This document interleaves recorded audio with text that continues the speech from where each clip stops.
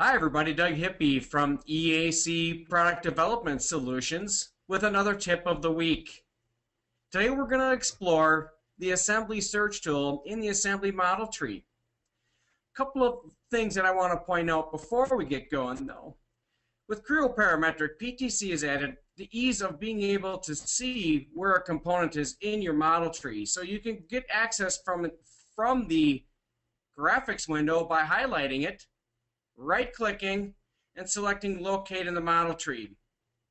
And in this case here, I was able to expand the subassembly that this component was in and then highlight that subassembly. Let's look at it from going through the search tool.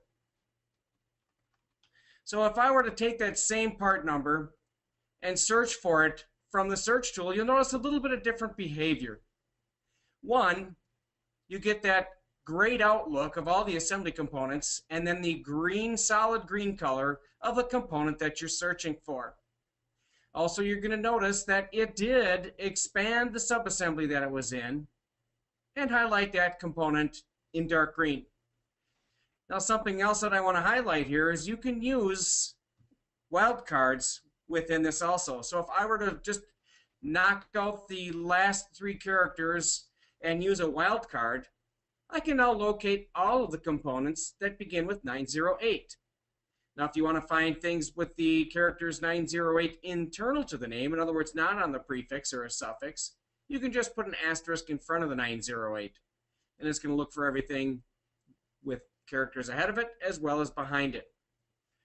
The other thing that I can do now, if I do want to highlight these, all I have to do is pick on the green checkbox. Now they're highlighted as if I had went over to the graphics window and selected them and held down the control key to select the subsequent features. Pretty quick tool, good one to use. Let's take a look at some of the other attributes of it. So we're going to clear out that selection. Now, some other things that you can do, and you'll notice as I select the drop down here to the right of the search field, it's going to show me previous queries that I've created in this session. These are session-based, so be cognizant of that. In other words, once I exit out of Creo Parametric, those are going to be cleansed from the search. But if I want to get back to those, I can very easily get to them. Some of the other items that you can look for, items that contain frozen features. So if you have a component that might have features that were frozen, or components themselves that are frozen, if you are missing an interface and you need to freeze that thing until you can redefine that interface.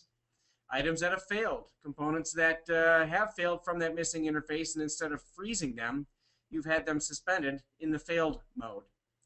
Other ones are package components. These are components that do not have all 6 directions of constraints applied, such as packaged items that you would use in any sort of motion or kinematics. So any of those mechanism constraints that you may have added. And then, of course, if you've got an explicitly modified element, that's a child. So let's just take a look at one of these, and we're going to search for package components. A couple of things have happened there. One, it's highlighting all of those package components in my model tree. Number two, it's actually used the same color code that you see right here from within the search tool. So these are all been highlighted orange. And if I'd like to grab those, I can just pick on the little plus sign in order to highlight those and start my work with them, such as maybe setting a rep to a master rep or what have you.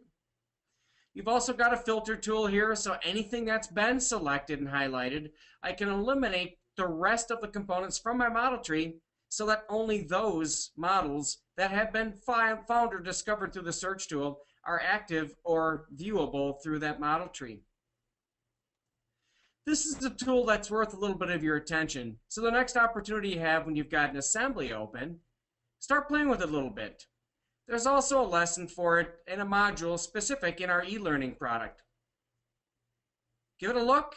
If you have any other questions with it, feel free to reach out to your friendly EAC technical account manager. Let them know you saw it on one of Doug Hippie's tips of the week and you'd like to get more information. Thanks everybody and have a great week.